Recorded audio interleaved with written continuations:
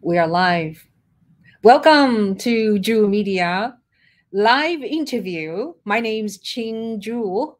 Today, my special guest is Sean Savage.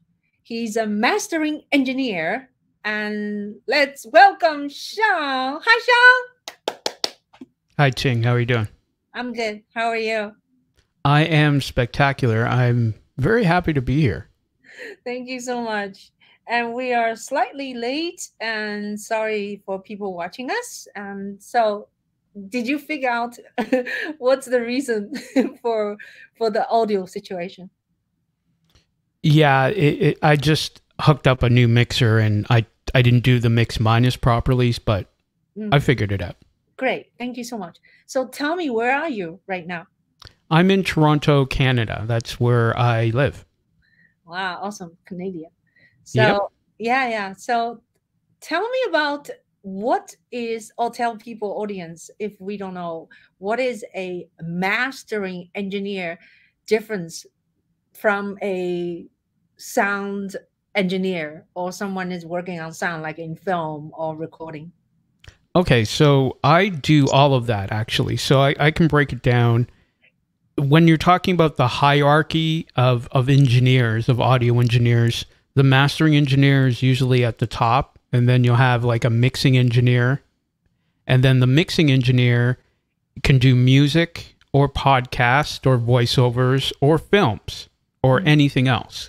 And then you have a recording engineer whose just job is to get things recorded and then hand it off to the mixing engineer, and then it goes to the mastering engineer.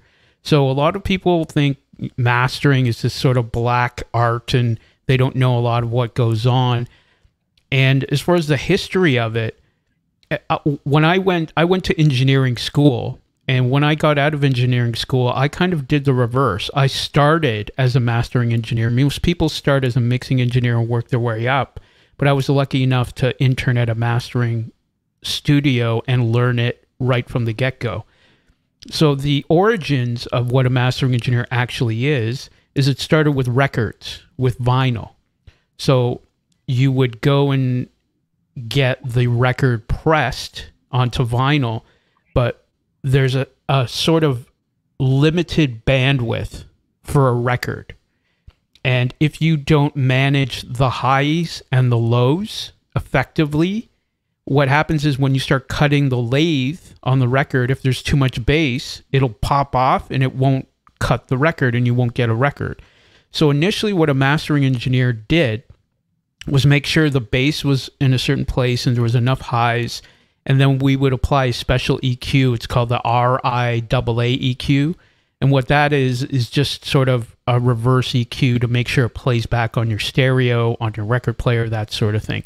So initially it was just, here's your reel-to-reel tape you got from the studio and we need to put it on a record, but it's got to go through. And the mastering engineer would just kind of dial in and make sure it was a smooth recording on the actual record. Now, when CDs came along, there was a whole other thing, and that's where I kind of jumped in. I learned how to cut the records and do that. But when CDs came in, it was this whole race, because, you know, when you put a CD into your CD changer, you have, you know, album number 1, and then you go, okay, let me listen to album number 2, and it would change and would go to the next CD, but then the volume would be completely a different level. So something called the loudness wars. So the goal there with mastering, and I did a lot of record label stuff, was, okay, we want ours louder than the next guy. So it was this whole art of making it as loud as possible, but not having it be distorted on a CD. And I know you probably know this too. As human beings, we like analog tape. We like the sound of analog tape, and CDs sometimes can sound harsh. The reason for that is a CD can reproduce 20 hertz to 20K, reproduce all the frequencies that we hear. And tape, an analog gear, can only reproduce from 20 hertz to 16K. So there's that from 16 to 20K, it's kind of rolled off. But we like that because it sounds nice and warm. It's just like pink noise, right? And what we hear on a CDs, all of that. So a lot of people say they like analog better than digital. So that was happening. But now that we've gotten away from that with the streaming services, they all have different loudness requirements, but we can get into, having it sit where it's good. And what a mastering engineer's job is to make sure your song, after it gets mixed, it comes to me, and I have to make sure it sounds good on every system. So on a little tiny speaker, it needs to sound good. In your car, and it's what we call translation. So the song needs to translate on all different systems. Even on a little tiny speaker where you can only hear the mid-range, it needs to sound good. And then when you play it in a big club, it needs to sound good. So our goal is to make sure the song can translate to different systems. And that's why I love Dolby Atmos, which is where we are now. There's only one loudness. And if you don't give it to them, you get rejected. So the job of a mastering engineer is to make things sound good on all systems. We coordinate a lot with the mixing engineer and the artist to make their song to sound better. Wow, that's a very exclusive, complete, nice explanation. Now, we talk about a little bit of sound before, and it's very interesting. You mentioned that the frequency, the vibration for string for us string players now, it used to be 440, and now many orchestra go to 442. And you said 388, right? That's what you say? 432. 432, sorry. 432 actually is more resonant. So tell me a little bit more about that, because yeah, it was a late night on Clubhouse. Yeah. Which is where we met. Yeah. So the equal temper tuning, that sort of tuning for your concert pitch and your A440, back with chamber music and Beethoven and all of when all classical music, as you're well aware, was being created and all of that stuff, a lot of the orchestras, the Gregorian chants, the choirs, the quartets, all of them, they would tune, and they would be going around Europe, and again, Mozart, Beethoven, they would be tuning to A being 432. And having it get tuned up came about during World War II. And, Germany was probably the main pusher of that, to have everything go up to 440. And that's where I'm at. Like, I understood, 432 compared to 440, and I've done a lot of testing, and I just find it's more resonant, and it just connects better emotionally. And when I hear 440 again, it kind of starts sounding out of tune. But I wasn't aware of what you were talking about going up from 440. I was only aware about going down to 432. So where did your experience come from that? I'm going to ask you the question now, to going up from 440, because I hadn't heard that before. Yeah, many orchestras starting to tune their strings to 442. Of course, the whole orchestra has to go higher, and it's just a little bit more edgy, more intense than 440. To me, I prefer 442 now. I'm used to it. So the key factor being, they both agree 440 is not good. I wouldn't say it's not. Well, I don't know if it's not good. It's a more traditional way of tuning. And 442, it's a little bit edgy. And I go with your ears, go with your feeling. And we're both acknowledging that the feeling isn't there with 440. Maybe. I don't know. Anymore. Yeah. I also heard rumor that some other orchestra, they tune their orchestra to 445. Oh, they're even going up. Yeah. Again, further away from 440. Yes. Yeah. Up or down. Yeah. There you go. Yeah. Anyway, it's interesting. So tell me a little about, how did you get into this audio business? Were you a musician? Do you play instrument? How did this whole thing Okay, so my first instrument was the recorder when I was a little kid. Then I graduated to the accordion. I actually took accordion lessons. I had this great this red accordion, and playing the accordion, it was a cool thing. But then I kind of got bored with that. It got associated with not being cool, which is completely dumb. I disagree with that. But at the time, I didn't know any better because it was like, okay. And then I just stopped doing that. And, I loved music. I would listen to music. I would do all of that. And then at elementary school, we had concert band. So I got into the choir and I figured out I could sing. But then in concert band, the instrument they gave me, I wanted the saxophone, but I was given the clarinet. And then I was like, oh yeah, the recorder, clarinet, same fingering. Okay. And it's still a reed instrument. So I'm like, okay, I'm not a saxophone, but I'm getting there. Yeah. And I experimented with drums and that sort of thing. So then after elementary school, so now this is high school, grade 9, concert band comes up again. And I know I was playing clarinet, but I didn't want to. And I said saxophone. And I got the saxophone finally in alto in grade 9. And I was so excited. And I was like, oh, it's same fingering, open hole, close hole, same embouchure, reed instrument. And then I went to town on just being cool and having that cool instrument. At the same time, I learned how to play drums. And then I hated music theory. I hate music theory. But then I started, and I have to emphasize this, I play the piano, but I'm not a piano player. Big difference for me. Yeah. So I learned how to play the piano. And then, wonder of wonders, playing the alto, I'm like, oh, but that's not really the cool one. The tenor is the cool saxophone that all the cool people play. And then I went, well, it's the same fingering. So I learned the tenor, I learned the alto, I learned the soprano, all those saxes. Soprano looks like a clarinet, but it's a sax, right? And then I went, oh, wait a minute. The flute has the same fingering. Is it? It's just a different embouchure. Wow. So then I learned how to play flute. So let's do the tally. So vertical, horizontal. Exactly. So let's do the tally. So I play all the saxes. I played the baritone as well, all the same fingering. Flute, and then drums.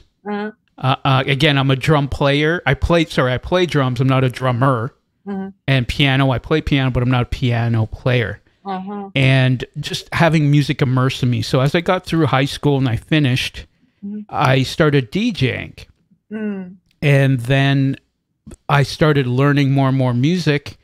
And I figured out, my music teacher in high school before I graduated, we're doing a bunch of exercises. And I figured out, he told me, he's like, you have perfect pitch. I'm like, what? He goes, tell me what note this is. Don't look. And I told him, he goes, tell me that. So he's like, you have perfect pitch. You do? Because I could hear things and they sound sour to me. That's the only way to describe it. It's sour. It's not pure. And he's like, yeah, that's how you tell if something's out of tune. Because I know we talked previously about relative pitch and absolute, right? Yeah. So for me, I have absolute, and then I could distinguish different things. Yeah. But then I started DJing and, doing parties and that sort of thing. But once I graduated from high school, my family business is law. So my grandfather's a judge. My grandmother's a judge. My uncle's a lawyer. My dad's a doctor. Mom's an accountant. So it's like, you're going to do law. And I was on the debating team and I did all that. So I went to law school for 1 year. I took a year deferment. Then I went to production school, engineering school. And that was only 1 year, a diploma. So I said, look, if I take a deferment, go to engineering school, and, I can always go back to law school and finish, right? Never happened because I went to engineering school. I started doing remixes for labels. I started touring. I was doing touring and DJing all over the world before it was a big thing to do. Oh. And then, doing all the remixes for the record labels, being a mastering engineer, then doing it for other people. And then I started being a mastering engineer. So I mastered a lot of dance music, which is what I specialize in because I came from being a DJ and then doing remixes for big artists and just fully immersed in the dance music scene. And then I have 2 record labels and I produce my own music, but a lot of my time is spent mixing and mastering music for other electronic artists.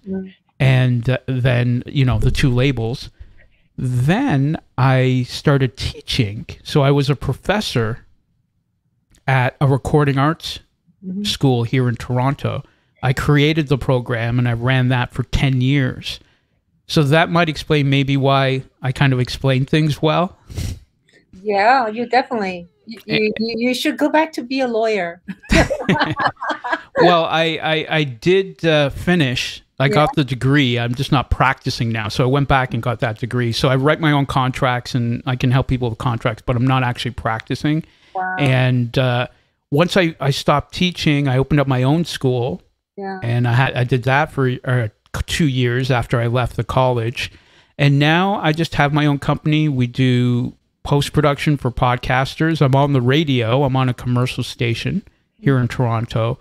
And I do post-production on the radio station too. So I'm a technical producer for a radio station. So currently what I'm doing is helping people with their audiobooks, helping people with their podcasts. I'm on the radio and I do post-production for radio shows. So that's where kind of we fit in when we met on Clubhouse. That's what I'm doing on Clubhouse. I'm helping people get better audio if they have a podcast, if they have an audiobook. But I still have my record labels, still have my radio show, and I'm creating new music currently and still helping people if they're looking for it to mix their songs, to remix them and, you know, make a dance version of the original or mastering. I mean, a lot of people still want a human being to actually master their music. It does make a difference.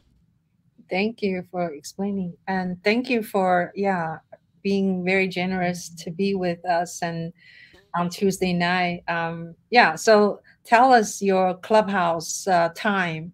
Oh, you also have another time, Friday afternoon, 5 p.m. Oh, yeah. So on Clubhouse, I'm part of the Podcast Pros House. That's the name of the house. And Tuesdays at 5 p.m. Eastern, we do a regular room. Thursdays at 5 p.m. we do a regular room. And then on Fridays at 5 p.m. we do a regular room and I do that room. The other 2 rooms, I'm the co-host for it. And basically, because with my company, I'm dealing with my customers every day, helping them do their podcast, doing the post-production. So what I do on Clubhouse is I just talk to people about the things we're going through on a daily basis to help them get better. And if they need post-production, we let them know we can provide that for them too. So the service we're doing on Clubhouse is just letting people know about the new stuff that's going on, helping them with their problems, giving them advice from what we've gone through. Well, I'm going to ask you a question that has nothing to do with audio. Great. Yeah. Once in a while, okay, I use Ethernet cable to do podcast right now. So I hook the Ethernet into my my computer right now. Mm-hmm.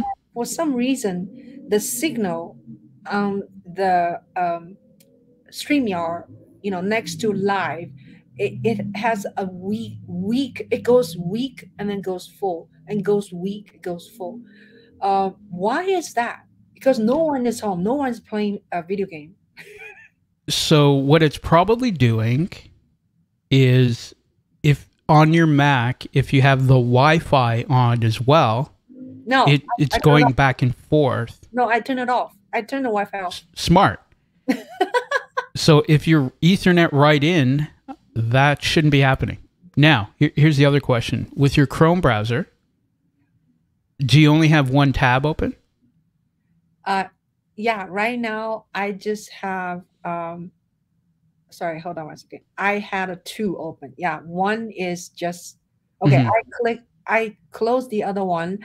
Still right now is 1 dot, and then goes higher, and then goes back. That, I mean, you look fine to me here. The only advice I usually, when I'm doing it with my customers, we use Riverside, but the one piece of advice I give people is if you're on Chrome, just have one tab open, no other ones. If you need to get on the internet, just use Safari. Oh. And it won't eat up the bandwidth. But as far as I'm seeing here, everything looks good to go. Okay. Yeah. When I see the weakness, right? Mm-hmm. And then it looks, my image looks fine. When I go back to watch the replay, and I look fuzzy. So that's why I made, Sherry is in the audience. Hi, Sherry. You know Sherry Grant, right? You helped her. She's a pianist from New Zealand. Absolutely. Yes. Sherry. I love Sherry's playing. We've helped her in one of the other rooms that we do on Clubhouse, I can't remember the name of it now. The sound check house. That's it. Sound check. So people would come into that house, and I'm a member. I help when I can, and we help people set their things up and get things sounded good. So yeah. Yeah. Hello. She's playing concert. She's doing a tour. Yeah. So let's move on. Hopefully I'm not too fuzzy. So you had an interesting background, and you try so many instruments. Now, as a mastering engineer, I still myself appreciate live performance, right? Because it's live. And when someone make a record, a CD, of course it's great. The experience of listening to it's great because it's perfect, almost perfect. But what about you? How do you think about live performances? Do you still enjoy that, or you always have a very critical ear and you say, "Oh, that's a mistake. Oh, that should be played better"? How do you feel? So there's a couple answers to that. So the first answer is I don't know if you could see in the back of my shoulder here, I have an actual switch on the back of my shoulder. So I turn it on and off. So turn on engineer, turn off engineer, be regular human being.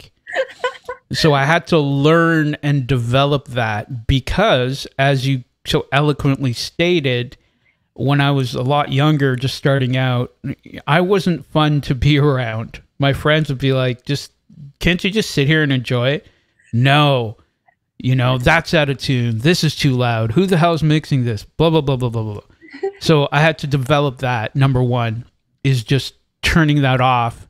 So it's like, I'm here because I started out, and I haven't done it recently for obvious reasons, but I used to do a lot of live sound. So I was a live sound engineer mixing live shows. Because think about the control. It's like, okay, I need it to sound perfect. Well, if I'm mixing it, it's going to sound perfect, right? So I did a lot of live sound. But back to your point, is as I've matured and gotten better at my job and realized that it's about being in the moment. It's about being in front of people. It's about the energy of the room. It's about the performer interacting with the audience. It's about energy going back and forth, being in that moment. So you would know better than anybody. Let's take Mozart's Requiem, for example. The sheet music hasn't changed since it was helped and completed by someone else, right? Because he died. But the sheet music's the same. It hasn't changed. So why are people still playing it live? Why are people still recording versions of it? And why do people like to listen to Mariner's version of it as opposed to other Saint Martin? I forgot is it Saint Martin? Yeah. That's my favorite version. Why do people want to listen to certain performances of sheet music that hasn't changed in hundreds of years?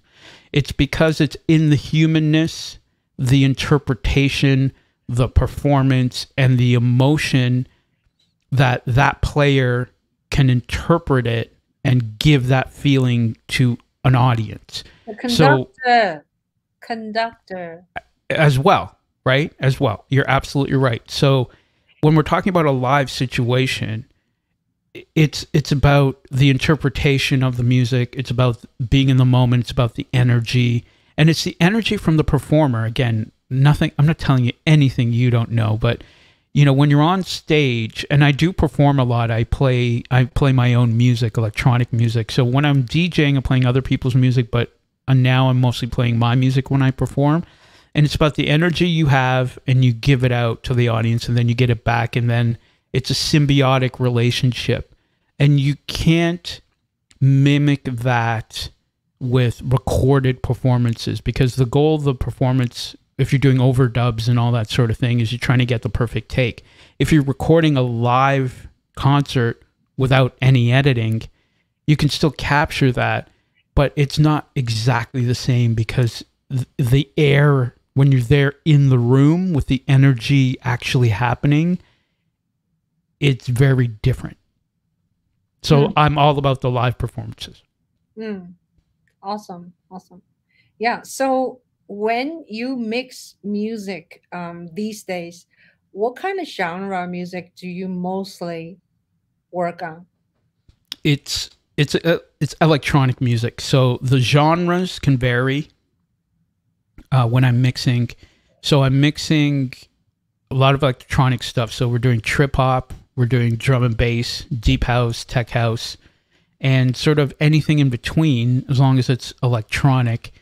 And doing a lot of stereo, but I've been doing a lot of Dolby Atmos currently. And, that has just opened up a whole range of possibilities. But as far as the mixing, any genre, as long as it's mostly electronic, and that's the music I play on my radio shows as well, is electronic music. Awesome. Do you have any things you would like to share? Any audio stuff like you want to share, or you just tell people your handle, I guess, website? You have a couple of website, right? Yeah. So my website is my name, right? It's Sean Savage and then .ca, because I'm in Canada. And there you'll find all my music. You'll find my radio shows. You can listen to them live on the website. I have them there. There's a little player. It's really cool. And then my company is AR Media, and that's armedia.ca. If anyone's looking for help with the post-production for the audio, that's where my employees, my company, and we can help you out there. And you can find my handle on all social media. It's just The Mix Sessions, and you can interact with me that way. But that is sort of the places where you can find me. It's at the point now where I'm starting to get back into promotion and social media and that sort of thing. But, having been so busy helping people and doing a lot of stuff in the background, sometimes it's kind of hard to stay up on that. And I don't like to be handcuffed to my phone. Yeah. That's very smart. So I find 11 people out of 10 friends, they don't know what is Clubhouse. So how did you get on, and what do you find for yourself is helpful, or overall the value of Clubhouse? So I had a very interesting initiation introduction into Clubhouse. And, I think we all probably have one of these friends who's just always up on the new things and wants to connect everybody and, hey, let's go out. There's this new thing. Come on. You're no fun. So that was my friend, the one friend. And she told me about Clubhouse. And I went, nah, it doesn't sound. But then she gave me an invitation. And I don't know if you remember back when it started, it was hard to get an invite. And she got an invite, and this is like an exclusive thing. People were selling invites online for like hundreds of dollars, and it was Mac operating system only. So it made it even more exclusive. And, being in the music industry for the time I've been in, I went, okay, this might be interesting. And she brought me into a room, just the two of us on Clubhouse, and she took me through the whole thing. And I went, okay, this has the potential to do something. So then I started looking for all the people I knew in the music industry, and then I followed them all. And then I went into a couple of rooms, and I heard people talking about stuff that I do, audio engineering. And then I tried to get onto the stage to talk with them. And back then, there would be 1,000 people in every room. And there would be like 100 people on stage. It would be insane. And I would never get on stage. You'll never get to talk either. Yes. And that was the whole point, because here's the key thing. a lot of what these people were saying was wrong. The information was wrong. And I thought to myself, again, being a professor of this stuff and doing it for a living, I want people to have right information. I don't want them to have the wrong information. And then I went, you know what, that kept happening over and over again, where I wouldn't get on stage or people were saying wrong things. And I just decided, you know what, I'm leaving this app. But right before I did that, I happened to be at a music conference. And at the time it was an online music conference. And in one of the rooms, is it Pete? I forgot his name. The owner, there's two owners of Clubhouse, right? The founders. And he was in this conference room and he was talking about Clubhouse. So I went to the virtual conference and I listened to what he had to say. He was there with the guy who did the Lullaby Club, and the two of them were talking because I was really big, the Lullaby Club on Clubhouse. And I was talking to him and I told him, I said, you know what? I tried the app, not really having it. I told him my experience. And he said, you know, that's okay, Sean, but do me a favor. He goes, before you leave, go back, even go tonight, and just go into the smaller rooms. Go into the rooms where there's maybe 10 people or 5 people and see what your experience is. And if it's not any different, then you can leave. So I did that, and I went into just really small rooms. I was able to get on stage, but then I was able to talk to people and connect with them.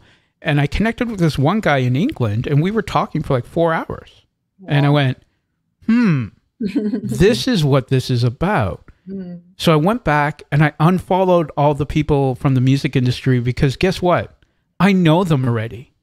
Why am I following you if I know you already? And I changed my mentality, my approach to Clubhouse. I want to meet new people. I want to discover new things. So then what started happening is I would go into not the audio rooms. I went into all the spiritual rooms and I connected with so many people because I am very spiritual, but I don't share that side of myself very often. And made some great friends, some great connections. And then the same thing started happening with the audio stuff. So I said, you know what? Let me make my own club, my own house. Now they're called houses. And let me just start giving people advice and helping them get better sound. And I have a company too called Words From Your Mouth. And what we do there is we help people speak and use less filler words. So I actually was doing that on Clubhouse for a while. I was doing free sessions coaching people on how to use less filler words. I need that. So we can talk about it later.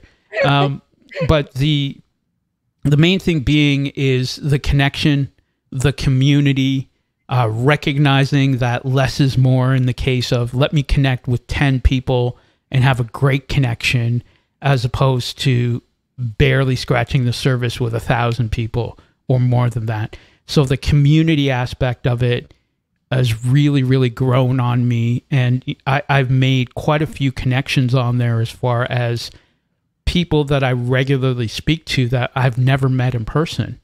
But I actually do consider them friends because there's a connection, there's an ease there, and we know each other and we're interested in each other's lives. So I'm very thankful for the app. You become a better person. Absolutely. I can 100% say I have. Yeah, me too. I have met so many people. Right now, Sharkfin is here. Sharkfin is Mark. Do you know Sharkfin? Hi, ni hao ma. I think I do, actually. Yeah. Can you see the people who are in the audience, like the writing on the right-hand side? So Sharkfin said, welcome. Oh, okay. I was on the wrong thing. Okay, now I see it. Yeah. Yeah. I've been listening since 5:05. Oh, we were late. Sorry. Yeah, it was double. Yeah, from the Podcast Pros room with John. Yes, absolutely. So this is me. My picture's actually moving, Sharkfin. It's not just... Because that's the other thing. You're used to just seeing someone's picture on Clubhouse. And, you know, if they change their picture, it freaks you out because you're like, who is that? Yeah. Right? You're very identified with their picture. So, yeah. Yeah, your picture is very cool. You look like a rock and roll singer with the sunglasses. And I think it's a good idea to keep the same picture as long as you can, because people do. It's like your brand. Logo. Yeah, yeah. And so what I did is I do have the picture, but I just have different backgrounds.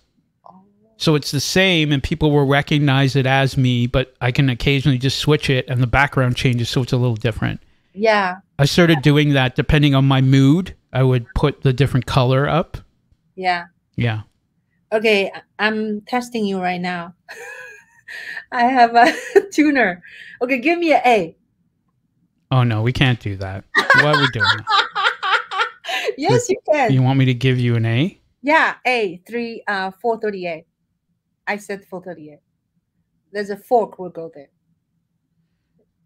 Try. Okay, and you put it closer to the screen just so I can see, because I probably start out and then I'll get in. Okay. Do you see it? Can you see the needle? Okay. La, la. No, it's too low. La. I don't know where I am with that. La, la, la. The needle is not moving. Hold on. Okay, try again. Sorry. Yeah, I said wrong. Sorry. I didn't push. Okay, try again. La.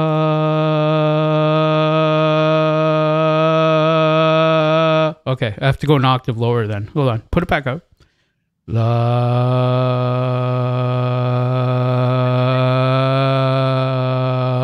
Yeah, a little low. I'm an alto, so I have to go to the low A.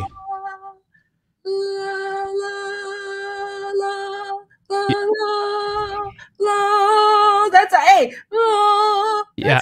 So I gave you a B, right? So I had to go a little bit lower, but yeah, you're up. I started right at a B, so I just have to tune down a bit. But again, we're going over the internet too, so I forgive you. Anyway, yeah. So tell me a little bit, how do you teach people? Like when we talk, when I listen to myself, I say you know, and some people, some citizen, in this room always say, you know. Yeah. How do we get rid of those? So what we call those discourse words. So a lot of people call them filler words, but the actual name is discourse words. And it boils down to a couple of strategies.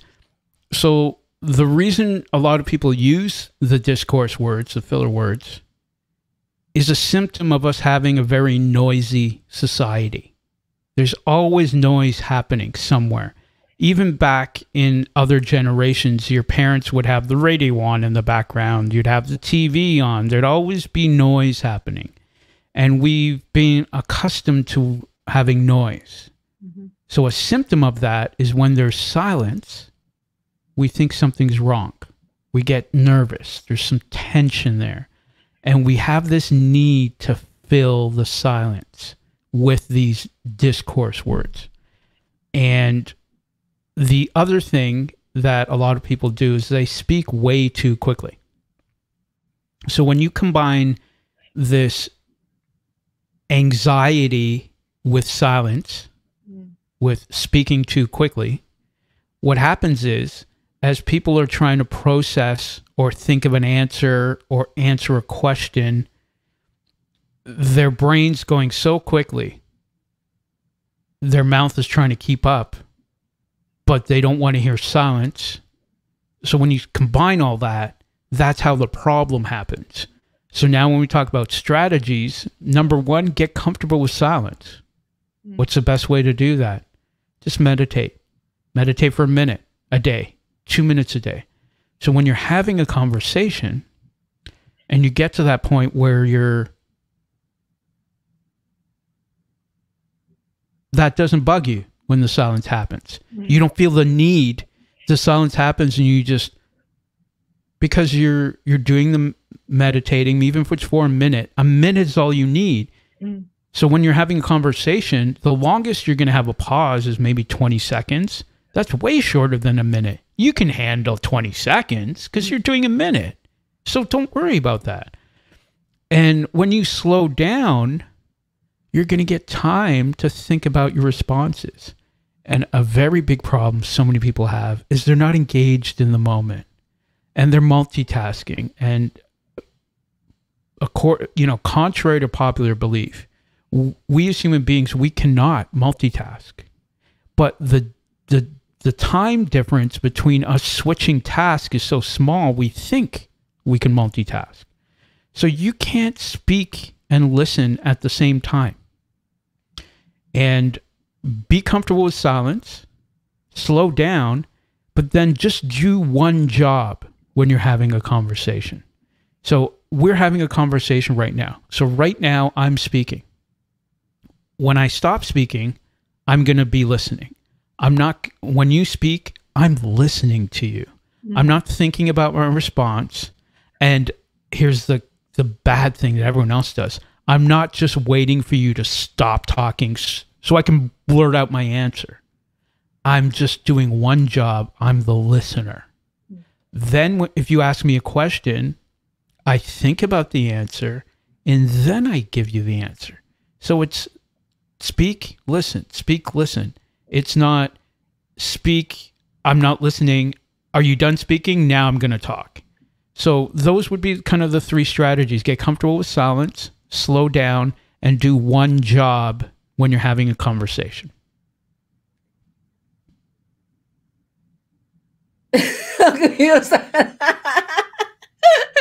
That's good. That's very awkward. So yeah, I should catch myself also when I listen to myself interviewing people or talking on Clubhouse. I have all these noises I make. Yeah, and it's actually pretty what's the word? Annoying actually. Right?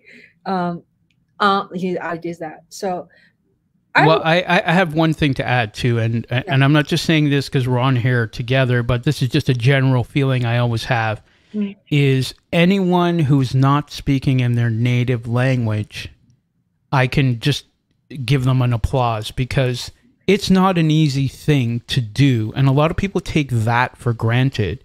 The fact that someone's native language is something else, but you have to speak English. You have to converse in English to the majority of the world, and that you're doing that. I know, and a lot of people say, the best way to learn a language is just go to that country and you'll be forced to learn it. And I haven't had the chance to do that, but anytime I hear somebody not speaking, who's not a native speaker, speaking English, I just, I give them so much credit, because for me, I speak a little bit of French because I'm in Canada, but I don't speak any other languages. I mean, I speak cooking, I guess. A lot of musicians are good cooks, so I guess I can speak that. But I just wanted to say that. That's for everybody, including yourself. Thank you. So what's Salvage, your last name came from? Where are your parents or your ancestors, can I ask? So that isn't my last name. That's my stage name. Oh, so isn't salvage means like somebody salvage things, right? Like hear things. Well, my tag is wild music for your spirit. So I make wild music, wild music for your spirit, for your soul. Okay. So that's my stage name. I'm not going to tell you the real name, but I can tell you the background to answer your question. So my father, he is Scottish, and he's Afghan. So that's his mix. And my mom is Indian. So I'm a combination. So I'm Afghan, Scottish, and then Indian. And I was born in England, but then I came to Canada, and I would go back and forth between Canada and England. But I was born in Canada, and I grew up in England, and I would go back and forth. So and sort of my identity as a youth, and especially my musical taste, formed in England, and sort of the cultural identity I had is formed in England. And I don't have an accent because I grew up here, but I would go back and forth all the time. Wow, what an interesting background. You're truly a mud. Yeah, absolutely. in a good way. Yeah, in a good way. So, do you think musically, influence wise, do you think you're influenced by American music when you're, youth, or you're influenced both, in European or England? England has a really, British Oh, has very, completely England. oh yeah. England and Europe, for the classical stuff, definitely Europe, obviously. Uh-huh. And England all day. Nothing to do with the States, until, I started working in the industry. But I still wasn't influenced by American music. It was a market for me. So even to that day, and when I started DJing, I'll get all the music from England, bring it over, so when people wouldn't know, I would be breaking it because they'd never heard it before. So to answer your question, it's Europe and England. And Canada to a certain extent, but we're a very young country. We have a very short history. That being said, if you look at all the top artists in the world right now, overwhelming majority of them are Canadian. Yes. Not necessarily in classical music, though, right? More like a pop music. Correct. Yes. Yeah. Not classical, but yeah, absolutely. Anne-Marie, that Simpson guy, what's it? This is singer, the male. What's his name? Simon, whatever. Yeah, he's really awesome. Yeah. Anyway, so speaking of a Canadian and American, I have a kind of very, elementary question. First of all, Americans and, Canadians all speak English, right? And I cannot hear the difference between your English and people around me. So there's a couple of things. We're still part of the Commonwealth, so we're still technically a British colony, right? And there's a lot of that history, good and bad, as we've heard recently with the natives and the reserves and all that stuff, and the Catholic Church. But we're still a colony. Our history is British and French in Quebec and France. The best way to describe it, because I do, I am on the radio and I do voiceover work as well, is a lot of people describe that Canadian accent as a non-accent, right? So the only way you can distinguish it is with certain words and certain spellings. So I say process. I spell color with a U. Right? There's certain words, the whole A thing and all that stuff, that may slip out occasionally, but it's not indicative of Canadian. But what you'll find with Canadian is sort of the lack of an accent. So think about somebody playing right on the grid with no push or pull, because there's no groove to it, right? So most Canadian accents are just straight. So there is no accent really, but with certain words, it'll definitely pop out for sure. Interesting. Less regional. Yeah. But when you do hear a regional accent in Canada, it's very obvious. And then, when you go to the States, obviously it's bigger and there's more regions. So there's more varied accents. You can tell right away. North Mississippi, South, New York. You can hear Jersey. You can hear those accents. Here in Canada, we have maybe 2 or 3 specific accents. So like Newfoundland and Quebec for sure is a French accent speaking English. And there's probably a couple other ones, but it's a lot less. We have a big mass, but our population's very small compared to the land mass we have. Very good. Now, speaking of your podcast, can you tell us a little bit? I don't really understand when you say podcast, right? Some people have one podcast, then they have a subdivision, have 7 other podcasts. So why is that? And do you have like a gazillions of a podcast talk about different subjects? So when I'm helping a customer, we help them get the broadcast quality sound for their podcast. So I have 3 houses on Clubhouse, and they're divided into some different topics. And I created a podcast. It was called I Talk to Trees. So I created it. So just so everybody know, I'm going to be relaunching it fairly soon. But I created it, and as you can tell by the name, it's I Talk to Trees. So if you hear that name and you think it's crazy, then you're not going to listen. You're not my audience. When you hear that name, I Talk to Trees, if that piques your interest, you're the person I want to listen to the podcast. So I created it, and then I realized before I was going to release it that I'm not that same person anymore. When I recorded it, I was at a different stage, and I had quickly evolved. So I said, you know what, I'm not going to release it. So I held on to it, and we're going to have it evolve. But because I'm on the radio and I'm helping a lot of other people with their podcasts, that's what I do. But I do have, I created another podcast, and I didn't tell anybody about it. I didn't promote it. I didn't do anything. I just created it and I released it. And what you're referring to, I'll talk about what it is in a second, but it's a different way of using the platform of a podcast, which is when I do tell people about it, they go, well, that's not really a podcast. Well, I said, yeah, but I'm using the platform in a different way to very great success. So typically, normally, what people think of podcast is what we're doing here, whether it's video or audio. We have a conversation, it's recorded, it gets released, and then people can watch it back or listen to it, and it's delivered via an RSS feed. And you follow the person, you don't subscribe. They changed the wording. Subscribe used to mean you follow, but subscribe means now you're paying and it's behind a paywall. So the new word is follow.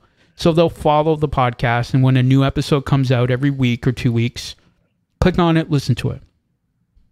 There's another type, so that's sort of the asynchronous version of it, where you can consume it whenever you want or just go on a regular schedule.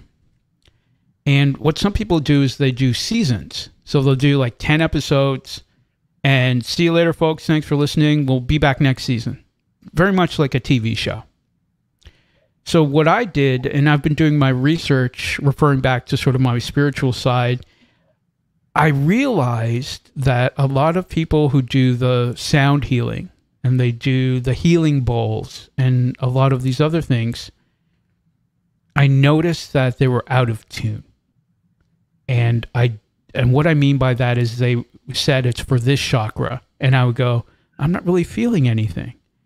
But then they would say it was this chakra, and then I did some research, and then, well, this chakra should be this note, and I went, you know what, they're out of tune. So I did some research for about 1.5 years, as much as I could, and then experimented. And then I figured out the exact frequencies of every chakra to 3 decimal places, hertz. And then I started experimenting, and I did a lot of research into Ayurvedic and Nadi yoga, which is sound yoga from the Bhagavad Gita and Hindu tradition and all way back. And once I put that all together, I got all the frequencies for every chakra perfectly.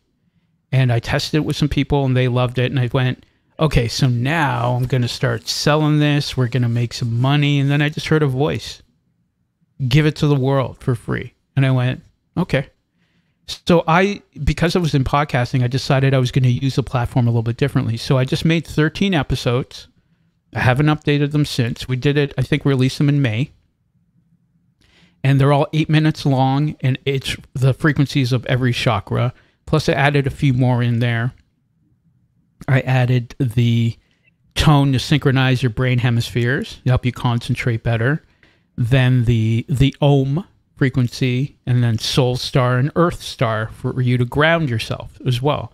And we released that, and it through the podcasts. So we haven't updated. It's sort of like 1 season, 13 episodes type of thing, right? And didn't do any promotion. I didn't tell anybody about it. Nobody knew about it. I just put it out there. And the response has been overwhelming as far as just people listening every day. And I could see people are putting it into their meditation routine and having great success. The emails and the interactions I'm getting where, this is working. How'd you figure this out? A lot of different things. And it's called Chakra Healing and Brainwave Sync. Very simple name. You search it anywhere. And we're doing very well. We're ranking in so many different countries. We're in the top 10 everywhere. We have tons of listeners every day. And there's a need for that stuff to help people use sound, which we both love so much. And we know the effect it has on us.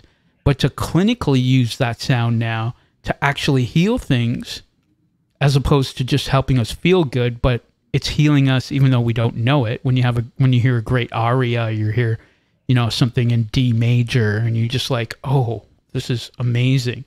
Sometimes we need some minor stuff too, right? When we're feeling a little bit down, but the tension, like you mentioned, is there. So that's how I'm using that. And then I'm creating a new podcast where I'm going to be explaining all of that stuff. So that hasn't launched yet, but we're going to be talking about how sacred geometry ties in with sound and nadi yoga, and how the science of sound can heal us in the traditions that have been around for thousands of years. Wow, that's a lot. And can you type your podcast? Just say at the private chat so I can put it in the chat. The name of podcast. Yeah, I'll do it right now.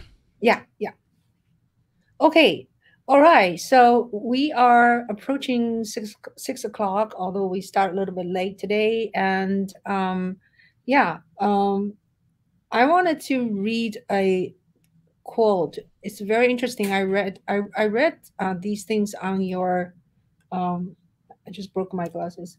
Read these things on your one of your website. And you have a lot of great quote. My song, this is what you said. My songs develop in a very specific way. Let's see. They are meant to be danced to. Very nice. I develop idea and only do things that feel right to me. So tell me a little bit about that. And you don't want to work on a song too long also. Yeah, so when I first started out doing music, it was definitely a control freak. I was very cerebral, and I was concentrating on success rather than actually creating the music. I was, when they say the cart before the horse, I was way back. Before I even started making music, I'm like, okay, it's going to go number one. We're going to sell this many. I'm going to tour here. And then, it was very formulaic. I would look at what was happening on the charts. Okay, what key is that in? What's the tempo? What's the arrangement?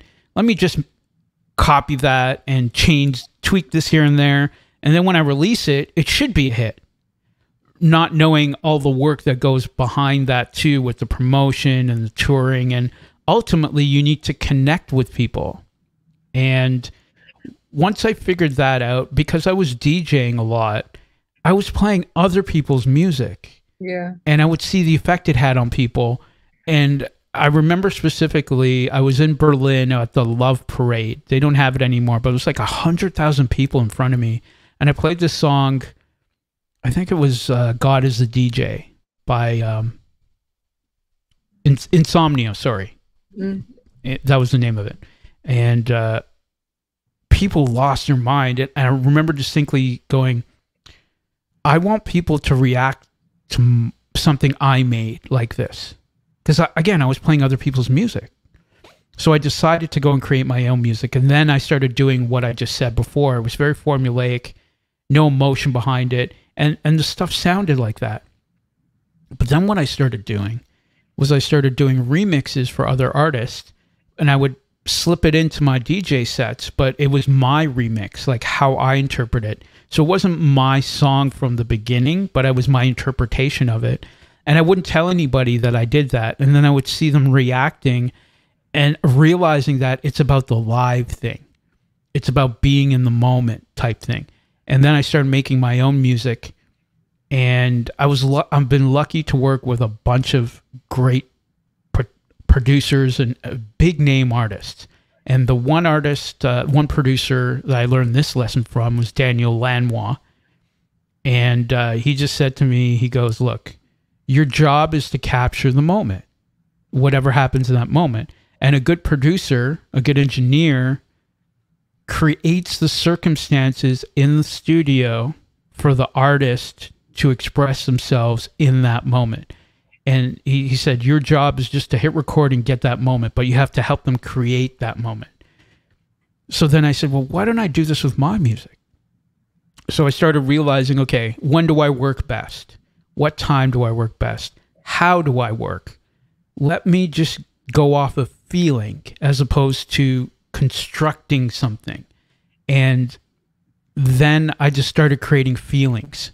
And I started realizing, when I DJ and I play those songs, even though it's not my song, what's the feeling that's happening? Why is everyone going crazy? What time of night was it? What key was that song in? That was the only thing I stayed to, was the key, because I know how important keys are, and as do you, and how they tie to emotion. So I started examining, okay, what emotion do I want the listener to have? And then what chord changes? I have a key, but I got to tell you, when I discovered, this is elementary now, when I discovered you don't have to stay in the same key for the whole song, oh my God, what? Yeah. You can change the key in a song? Wow. And once I started exploring emotions and keys, then I started writing from an emotional blueprint. Okay, at the beginning of the song, I want people to be contemplative. In the verse, I want them to start thinking about it. I want them to be happy in the chorus. In the bridge, I want tension. At the end of the song, I want release. So I started creating moments and going after these moments. At the time, the technology was getting so good when you were DJing, you didn't have to play the song and just mix them. I would play loops on top of each other and just like play part of a song and then add a hi-hat on top and just let that go for 10 minutes and see how the crowd reacts. And then maybe add a conga, add a violin, add another and pull it out, put it back in. So I was creating live in the moment and getting that visceral feeling. So I just brought that to the studio and I said, okay, this is what I'm going to do. I'm just going to create live in the moment, hit record, and just go. And I started using, at the time, it was newer software called Ableton. And the real cool thing about Ableton is they have an arrangement window, and then they have another window where you can just start performing things and just hit record. So you don't have to lay everything out 8 bar, 4 bar, 12 bar. You just hit play, and when you feel like it, add the new thing. So maybe it's 11 bars. Maybe it's 3. God forbid, maybe it's 29. It's not a multiple of 8. You go by feeling. Asymmetrical. So, and then changing multiple key changes. And then time signatures. Oh my God, everything doesn't have to be in 4/4.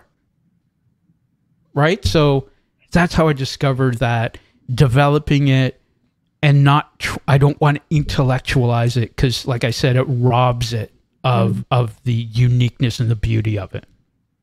Right. The symmetrical music making actually more or less at classical era, which is Mozart or early Beethoven and Bach, of course. And later on, I would say starting 19th century, maybe mid of it, and starting later 19th century. Definitely the composers are so much, I'm talking about classical sense, as composers so much free and they just want to rebel, they want to do something different.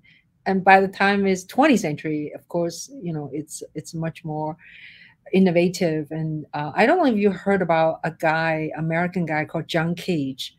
John Cage, so he considered the street noise is music. And one of his composition is he had a 12 people play radio on the stage, and they just tune the radio in different stations. And there's a conductor conduct there. Interesting. Yeah, so it's a very, very what's a landscaping? Yeah, it's called landscaping number 1, number 2, 2 of them. And then there's a very famous one called 4 minute 33 second. That piece, when I bought the music, right? You open the sheet, it's a blanket, and then it had explanation how to do this. First movement say hypothetically, okay, I'm not correct. First movement, 1 minute, 33 seconds. Second movement, 2 minutes. Last movement is whatever, Yeah, So yeah. the combination, right? What you do is you can play with any instrument. So I saw a orchestra play, and the conductor comes out. I had his, a little clock in front of him. So he started conduct. Then he's silent. So basically, the whole piece, 4 minute 33 seconds, has no sound, has no music playing. What's the whole purpose, right? What's the whole purpose? It's the same thing I tell people when they ask me, "You talk to trees? Do they talk back?" I'm like, well, it's the same thing when you go to an art museum and you see a white canvas with a black dot in front of it. However you're interpreting that, it's bouncing off of there. It's you reflecting onto it. So when they ask me, do the trees talk back? I say, well, it depends what I'm saying to myself. So I would assume it's a very similar thing where you're using it as a way to reflect off of that thing to contemplate about you and look inward. I interpret is when you perform on stage, right? Depending on what stage, depending on what circumstances, there will be sound happening when people may be giggling. How come they're not making music? How come they don't play? And then you'll maybe in like New York City situation, you'll hear siren moving back. Maybe if it's a cheap hall, right? You can hear outside, or somebody drops something on the floor. So I guess to John Cage, that is music. At the moment, each experience is different, and each performance is different. And also, it's a controversy, right? The controversy itself is creating something that makes him, I guess, satisfied, I guess. Well, I remember learning, and this was a great lesson for me too, is when you're talking about the groove of a song, that it's the space in between the notes. Exactly. It's not the notes. It's the space in between it. So it's the sound of Om. It's the ether. It's the sound of the universe, which is always there. And it's like, okay, well, who are you to cover it up all of the time? Partake in it sometimes. So well said. Should we you're very visual. Not only you're very or I guess oral, right? Oral, yep. Aural. Yeah. And when you saw me for the first time, which is just an hour ago, and you said something like in my shirt. Oh, I loved your shirt. I wanted to hear the story about that because I love the pink, I love the turquoise. The horses. Yeah. So this also shows how ancient I am. This is here it says Jackson Hole, Wyoming. Okay. Yeah, I went to Jackson, Wyoming in 1989 and attended a music festival. It's a pretty prestigious called Grand Teton Music Festival. And so I bought from there, but it's been almost 40 years, right? And I still kept a really good condition because I have a secret. When I wash in a washer, I do not dry them. I hand held them. I air dry. Well, here's the other thing that I do is obviously I wash the synthetics and the cottons separately, but I put them on delicate. And then I don't put them in the dryer. I put them on the clothes hanger. Air dry everything. And things like that with patterns, turn them inside out. Oh, okay. But, so in the washer, it doesn't get this doesn't happen in the washer, right? Where the logo gets. Oh, okay. I just put them inside out. Oh, okay. That's another thing I should pay attention. But that's pretty amazing, right? Yeah, absolutely. I have a couple of shirts like that too that have survived. Absolutely. Yeah. I cannot throw that away. Yeah, it's nice. So thank you for noticing that. And all right, so we're good. We're good. Should I do a short rapid fire with you? And then absolutely. Absolutely. Let's do it. Favorite color? Burgundy. Favorite classical composer? Mozart. do you watch TV? Do you have a favorite current TV series? Outlander. Oh, I love it. Oh my God. Oh, when I watch it, I want to be in it. Yeah, me too. It's Season 7. It just started, so it started. Oh, yeah. oh, that's I can't get anything done now. All right. So, what's your favorite social media? Not being on it. If I were to say, I mean, you could say social app, it would obviously be Clubhouse. Okay, yeah, that's fair. Otherwise I won't meet you. What is your favorite vegetable? Broccoli. Broccoli's great. If I would take you for a happy hour right now, what would you order? What would I order? Sweet potato fries. No, happy hour means drinking. No, I know. Oh, okay. But I'd be at the bar, right? Yeah. So it'd be sweet potato fries, and as of right now, it would be water. So I don't drink alcohol anymore. But to play along, my go-to would always be Guinness. Guinness. Guinness, the beer, Guinness beer, the one from Ireland. Oh, okay. I thought it was a gin. So I'd get a Guinness beer and probably sweet potato fries and have those two together, usually when I go to happy hour. And then probably tequila, because you get the high, but you don't get the hangover. Mm. But again, playing along with the answer, but I don't drink anymore. I cut that all out, and I've noticed a massive difference in my health as well. Good for you. Good for you. Now, American food, when people say American food, it's like we think about hamburger, fries, stuff like that. And what is a Canadian food? Poutine. What? Poutine. What's that? It's French fries with gravy and then cheese curds melted on top of it. It's from Quebec. I had that. It's yeah. like a mountain, little mountain. Poutine, yeah. Well, oh my God. it's French fries with gravy and cheese curds on it. Yeah. And that is kind of the quintessential Canadian sort of thing. I mean, there are other ones, obviously, but poutine's pretty recognizable. I remember now poutine. I thought Putin, and no, that's not Putin. It's Putin. Right, yeah. It's got an E on the end, yeah. Oh my God. So the reason this is not rapid fire anymore. I went out with two of my friends from Hawaii just last week, and then I saw someone order this thing, like a little mountain, I was like, what the hell is that? And then this guy told me, what is it? I forgot. And then by the time I ordered, I said, I want what they have. It looks funny. So I ordered, but there's no way I can eat it by myself. Even like 4 people, you cannot eat the whole thing. Yeah, it's huge. Yeah. So anyway, Canadian. And if you had a choice of taking someone, quite close friend out for dinner, what kind of cuisine do you take them? Thai. Thai? Yeah. Thai or Cantonese. Oh, Cantonese. General Tso chicken. That's my go-to. That's terrible. Sorry.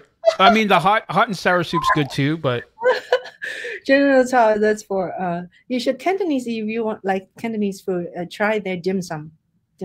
Yeah, I love the dim sum as well, and I love the surprises. It's like, what's this? Well, just try it. It's chicken something feet. Different. So chicken feet.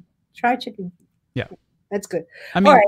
Yeah, go ahead. Well, I was gonna say, I mean, there's so many other great dishes, but that's sort of my thing, and I'm trying to cut out sugar too. So I know there's a lot of sugar in that, and trying to stay away from the MSG, but it tastes so good.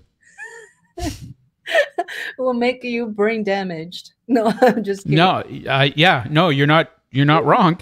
Really? Oh, yeah. We don't use MSG in my house, but you cannot avoid when you go to Chinese restaurant. They probably do use it, And yeah. So, what other question? Oh, if you win $25 million lottery, what would you do? I am moving to Vancouver. That's what I'm doing. And then I'm going to do that, move to Vancouver, get a place out of the city, in nature. Then I'm going to sell my company to my employees and give them all shares in it and let them run it and just give them that gift. And then, take care of the people that need to be taken care of in my life, relatives, that sort of thing. And then the rest I would invest, and then there would be a big chunk that I would just give back, give away, give to people who need it. I actually have thought about this too, and I know there used to be this TV show.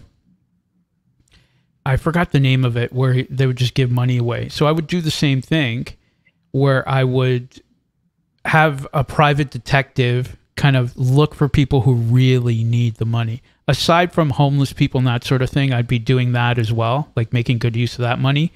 But, the people who, they get to that fork, and if they had somebody help them, they could have been great. And that maybe they went that way. So I would just have like private detectives going and just looking for people and be like, oh, okay, this person had perfect grades and they got this scholarship, but they couldn't afford to get the plane ticket to go for the interview type thing. And it's like, well, here's your plane ticket. Go for your interview.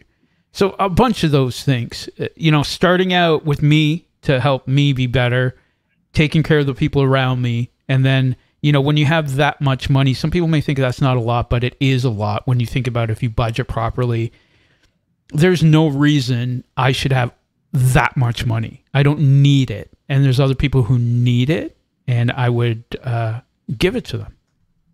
Wow, that's so profound. Awesome. I want some to make my film, my next film. All right, so good to see you, and I wanted to thank you to be my guest and educate us and having a great conversation. I want to thank our audiences here, and you're listening now or you're listening later. This replay will affect 2 minutes after we leave here. And I'm Ching Juhl. I have this live interview every Wednesday at 5 p.m. Eastern time. And I've been doing this for 240 times since March 2020. Yeah, 3 years ago. Wow, that's a great accomplishment. Obviously, great discipline. You being a musician, you know about that. So congratulations on that. Great. That's awesome. Thank you so much. Yeah, Louis is here. Hi, Louis. And we have the Yanni. I lost my Yaki vegan. Okay. The Yaki vegan. Hi, vegan. Thanks for being with us. Thank you, Sharkfin. Thank you, Sherry. Yeah. So we're going to. How about you say last word, like we're in Clubhouse?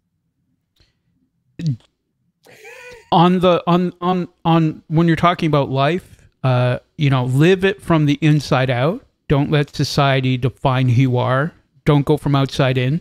Because once success, the definition of it changes, you're just going to be following it. So figure out who you are. Go from the inside out. Life's about iterating. Just tweak. Do this.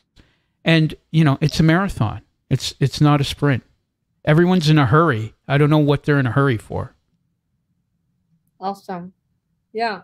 My last word is thank you again. And watch us, follow us on Clubhouse, and you're going to learn a lot on Clubhouse and any subject. And what else? Subscribe this channel if you can, if you like us. And also, watch my film. I made a film with iPhone 11, and it's on Amazon Prime. And you can see it underneath my biography. All right. Okay, we're going to close now. Thank you so much for being with us. And thank you so much, Sean. I'm going to come to your room more often. Thank you. All right, we're going to close. Bye-bye. Bye.